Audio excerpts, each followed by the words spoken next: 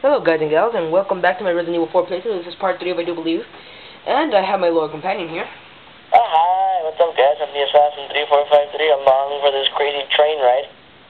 Yep, and I'm taking him to hell with me. And here you have the look, and oh, if you did hear him, one of the villagers just said shit in Spanish.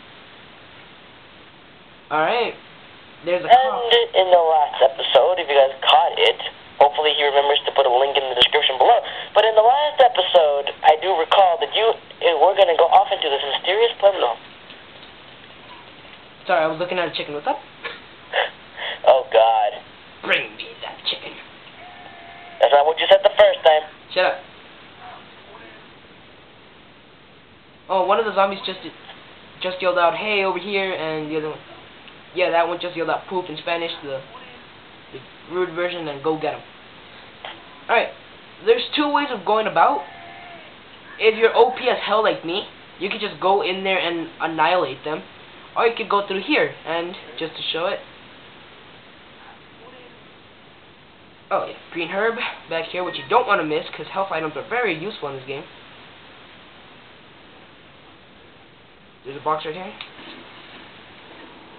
Red herb, and that called all their attention. At this point, I do recommend to just run out in the open and try to take down as many. Oh yeah, only do this if you know what you're doing. If not, then you're kind of screwing yourself over. Yeah. And I will pull out the Chicago typewriter since, I guess, literally he is a boss. That is Dr. Salvador. Their health is very high. Well, not very high. It's above average, and he is very dangerous. He has a one-hit kill, which can screw you over pretty bad. And he drops a ruby the first time you kill him. But remember, in this area, there's two Dr. Salvadors. Alright. If you wanna, you can either survive 5 minutes, or you can kill 50 of these enemies. But to set up another cutscene, you could go in here, but you'll still have to fight Dr. Salvador. Oh yeah, the zombie just said go from behind. Block his path. I got you. Yeah. And that is all my time. Alright, well, sad to say, the assassin will have to leave us now.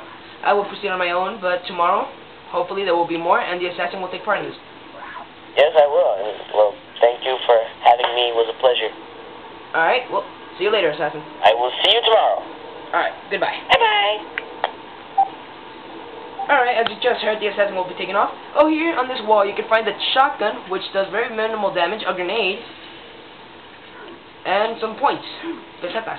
Coins. And you can jump through that door. Two enemies here. But of course, since I'm OP as hell, they won't hurt me. And some handgun ammo if you need it. There's a lot of enemies, but like I said, you can either survive by killing 45 enemies, or just kill, surviving 5 minutes. Oh yeah, the second time you kill him, he drops, well, 10,000 pesetas, which are coins, of course. Hello, very, very pretty cow. There's a box. There's a few health items back here, which you don't want to miss. There's your first yellow herb. There's a red herb back here. She just said, over here, dumbass, in Spanish.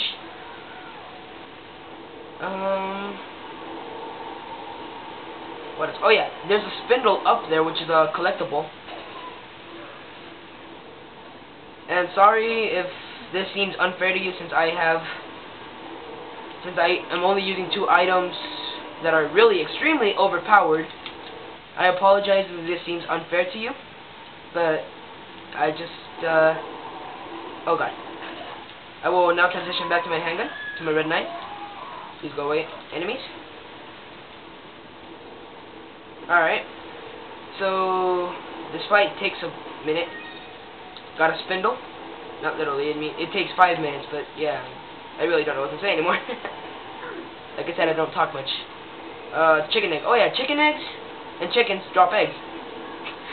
Of course, that's like basic knowledge 101. Chickens drop eggs. Chickens lay eggs. And that's how chickens are born. Still, they drop eggs, and a brown egg, I do believe, does the least amount of health recovery.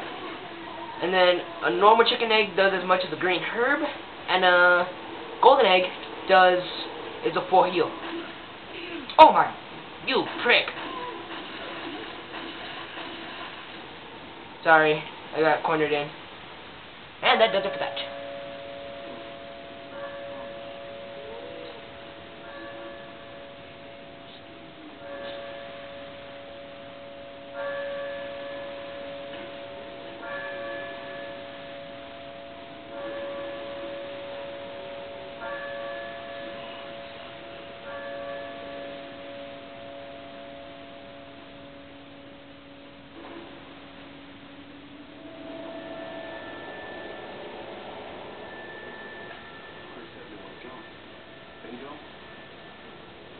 Yeah, we all know Resident Evil has the best lines ever. Alright, and if you don't know what those 3 zombies said, one of them said, that's the bell, the other one said, we have to pray, and the third one said, we have to go inside.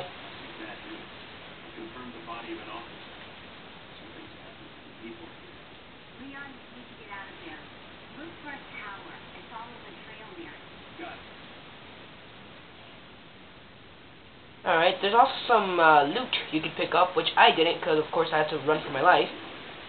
You could simply kick that down. Oh yeah, this bookshelf, you could push it, so you could give yourself a few extra seconds to take a breather, relax, you know. And then there's 2 crates back here, which you could break, of course, and I do believe one of them will have money. Yeah, there you go. Hanging ammo over here, always. There's always going to be hanging ammo, so you could rely on that. Leon, please.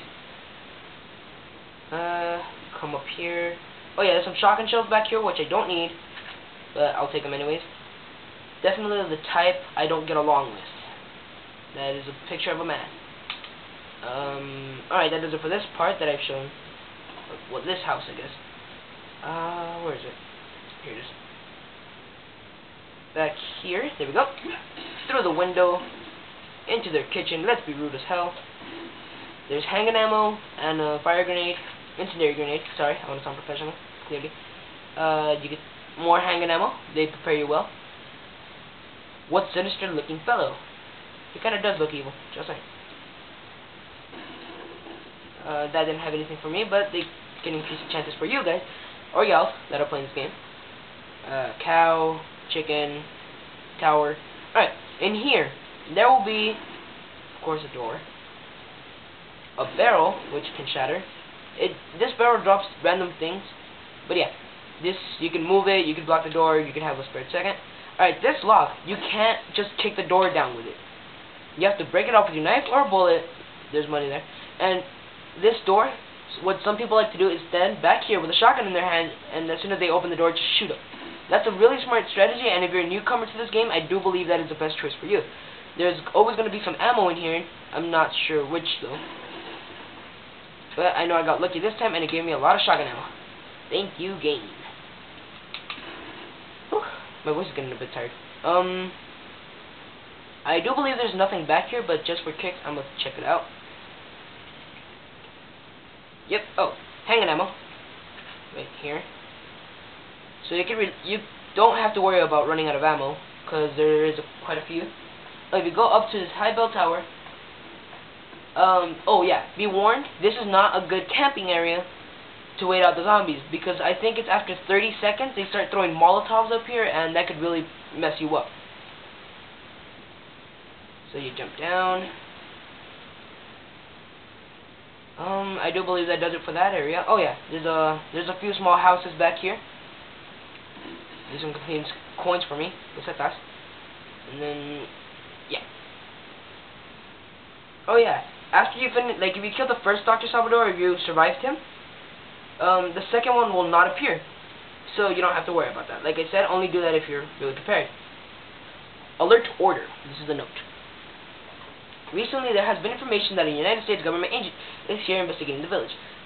Do not let this American agent get to contact with the prisoner. For those of you who are not informed yet, the prisoner is being held in an old house beyond the farm.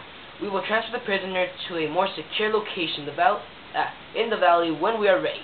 The prisoner is to stay there until further notice. Meanwhile, do not let the American agent near the prisoner. Excuse me, that's a burp. We do not know how the American government found out about our village, but we are investigating. However, I feel this intrusion at the particular time is not just a coincidence. I sense a third party other than the United States government involved here. My fellow men, stay alert. Chief